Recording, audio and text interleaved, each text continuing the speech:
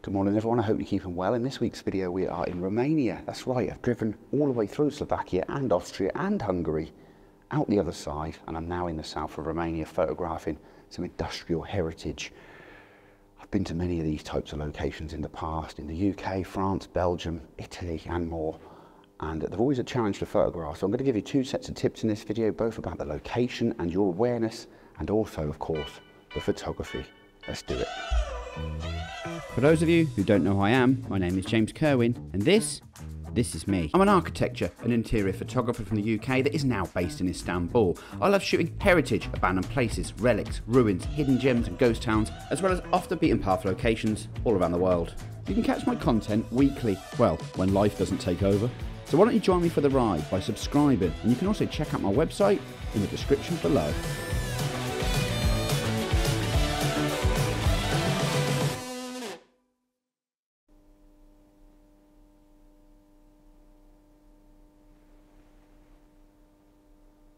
So my plan was actually to come to Romania for over a week to recce for my tours next year. However, this isn't part of that recce, and this is just a personal visit.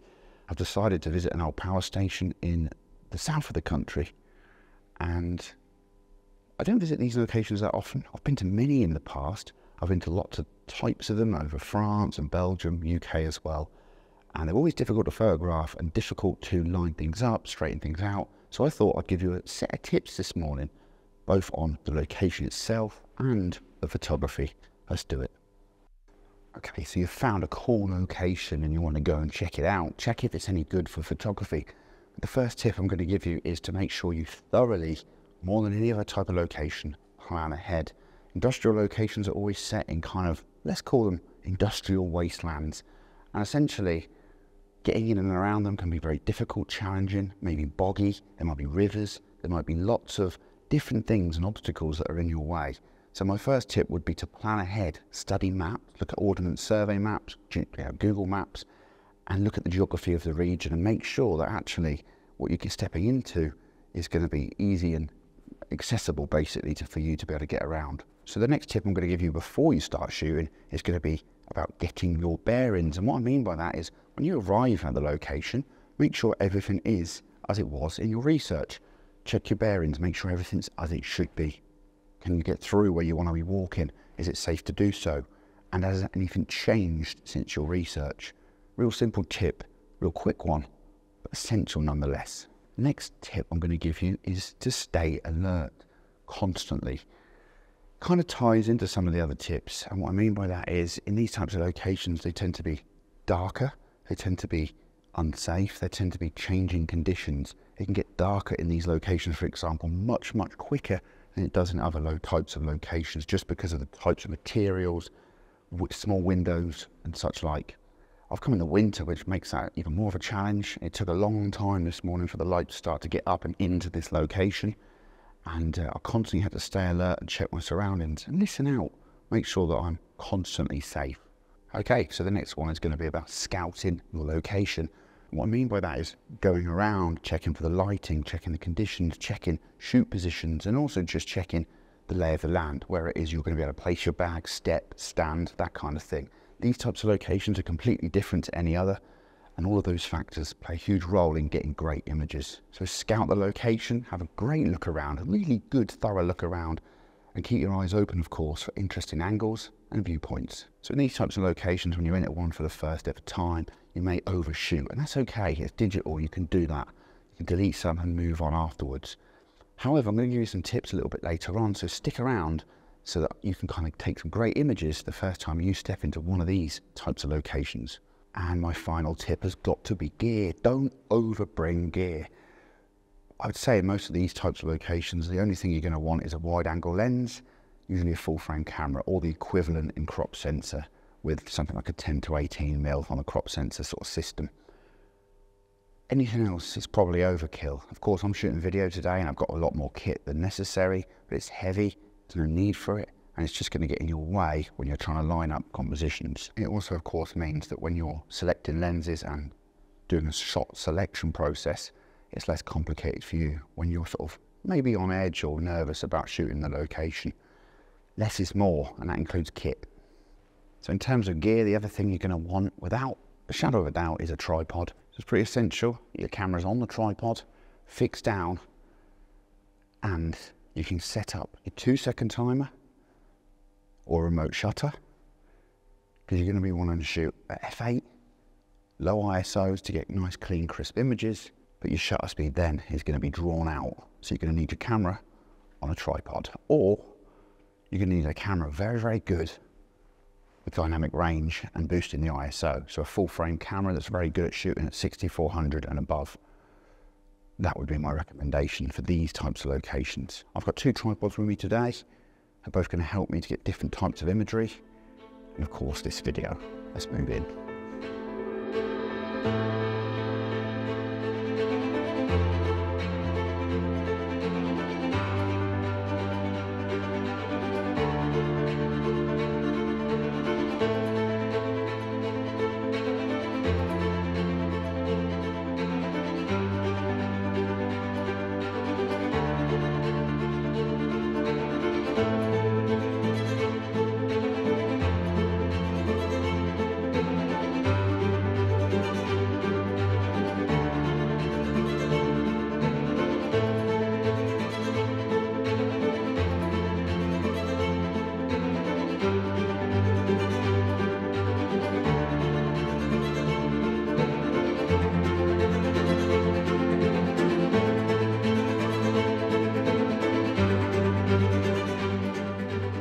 When it comes to this style of photography, I'm by no means an expert, but there are some tips I can give you to kind of help you along the way.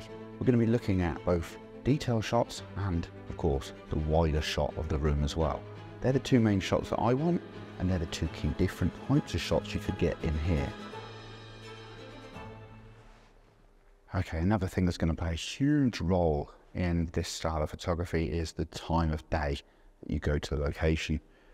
I was probably here a little bit early, and as the sun's gone a bit higher in the sky, of course there's a skylight here and it's been able to fill the space with light a little bit more. The time of day is going to play a huge factor in this style of photography as well. Making sure you've got a nice solid tripod, of course, I've already mentioned, it's key to these kind of shots. You're never going to be able to get this kind of photography without having a tripod. You're going to be wanting ISOs very high. Those video clips that I just taken, I'm going to put their ISO numbers and their f-stop numbers on the screen so you can kind of figure out for yourself how dark these places can be, especially early in the morning, first light basically.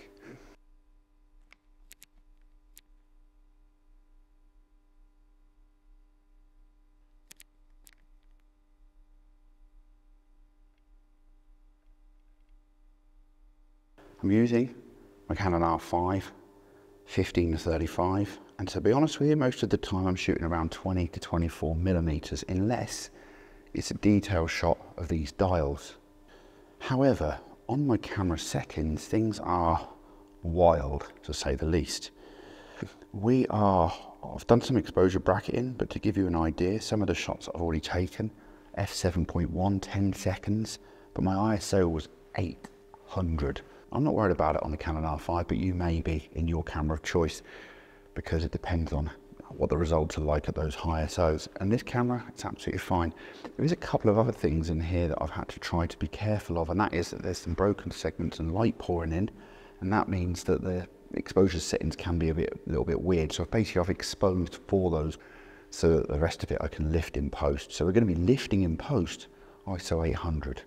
And maybe above. I don't want my shutter speed going on for 30, 40, 1 minute.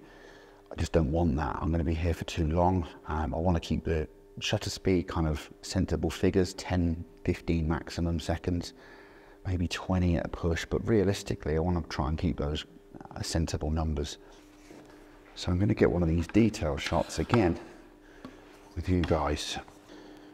Now, because of the lighting that I'm doing with the video, it's going to make these shadows at the back wall a little bit awkward, so I don't want that to happen too much. So one of the main things about the detail shot to bear in mind is the light. You want to kind of watch where the shadows are falling, where the highlights are. And for me, I had a self-inflicted problem. I was recording a video, and of course it meant that my spot lamp was kind of causing shadows behind the main subject. For you, it could be skylights, it could be backlit subjects, dials, buttons, shiny surfaces. There's many things that can be a problem, so something to keep in mind. What we want to be doing is making sure that our verticals are straight, our lines are leading us, our viewer's eye through the frame and getting some nice images. And where our tripod's positioned, our height of our tripod is going to determine that and make the image look more aesthetically pleasing if it's kind of angled in the correct way. For the shot where I'm photographing the dials or the control panels, being lower helps you to be more of the kind of the level of those, getting much more detail and leading the viewer's eye through them. So the next big tip I can give you is to slow down, take your time, walk away from your tripod, position things, look in your LCD, get things where you think they're right, and then step away from your tripod, look at where it's positioned, look at where you're standing in the room. Don't just change your tripod position for composition and framing, but also change your focal length. I took a detail shot with the 15-35 and I quite liked it. I've just taken another with my 50mm here on the front of this R5 now, and I think I prefer it. I'll pop that on the screen and you'll see the difference. Just by taking my time and thinking, would it look better compressed, a bit more compressed? It's led to a much better shot in my eyes, I believe. Now, I do prefer the detail shots over the wide angle shots in this location, which is unusual for me, but it must be said the 50mm is far superior to shooting at 35mm. I mentioned gear, and gear isn't always that important, but in dark locations it can greatly assist you. The thing is I'm shooting with lenses that are f2.8, f1.8 today. My wide angle is 2.8 and this 50mm here is 1.8. It means they perform really well in low light when they're sitting around f4.5, f5.6. It means that they're incredibly sharp, they're performing at their best, and also it means that my shutter speed would be a little bit lower on a full frame camera than it would be with a crop sensor or even say something like a bridge camera. That's going to help me in these kind of dark locations. So in these kind of settings, gear can assist you. Doesn't mean it's impossible with other types of cameras. In fact, compressed shots can look much better in a crop sensor camera, but that's a topic for another day. When it comes to the main shot of the room, I'm actually having to put my tripod into a much higher position. And the reason for that is that I need to be closer to the center of the room so the ceiling, the dials, and the control panel isn't stretched. In terms of setting, things are a little bit different. We don't go to 5.6, we don't go to those low F numbers. We're looking at f7 roughly, the sharpest point of this lens. ISO though is still, of course, going to be incredibly higher than it would be with my usual architecture photography. So I've taken a couple of wide shots. I'll put those results on the screen and we'll chat about them now. As usual, I've given you tips in camera for composition. That's what I do on this channel, primarily anyway. When it comes to industrial locations like this, post-processing though is particularly important, and there's some masters at it, and I'm by no means one of them. The colours in these kind of locations can be particularly a mix mash of colours. You can get yellow hues, white balance issues, blues, purples, reds. I even had oranges in this. Quite a mix. Quite difficult, and the best thing I can suggest is to use local adjustments to go into those colours and gradually fine-tune them to get the overall look and feel to where you want it. So another great tip I can quickly give you before we finish and wrap up here is to make sure you're shooting in manual. Manual is going to assist you a lot when it comes to all of these things we've talked about so far, and the reason for that is you want control over all of the settings independently, and you want to be able to adjust each one and have control over them.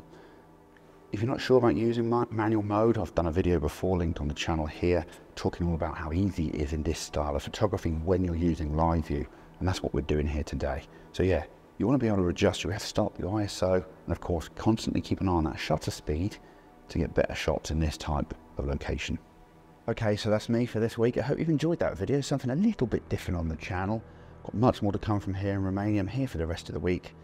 Got any comments, leave them below, and I'll see you guys very, very soon.